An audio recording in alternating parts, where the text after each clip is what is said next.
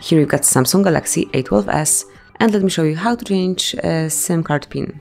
So first of all, you need to open the settings, then find and select Biometrics and Security, and go to Other Security Settings. At the top of the list, you will notice Set up SIM card lock, smoothly mark it, and now you can smoothly change it by tapping on Change SIM card pin.